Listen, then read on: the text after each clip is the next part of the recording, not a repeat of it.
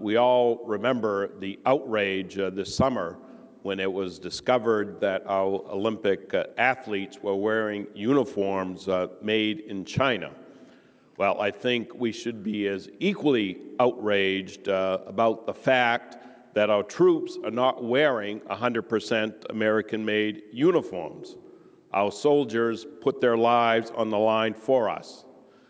They should fight in uniforms that they can trust, uniforms made in the USA. So my question to you is, what is the American Legion's position? Do you believe that our soldiers that are putting their lives on the line each and every day for us, should they be wearing clothing made in the United States of America?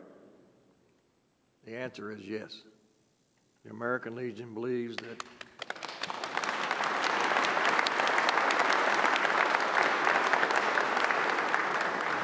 I'm sure the American Legion and the American people believe that all equipment should be made in the United States of America.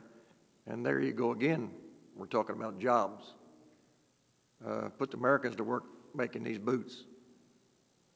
That'll provide jobs here at home.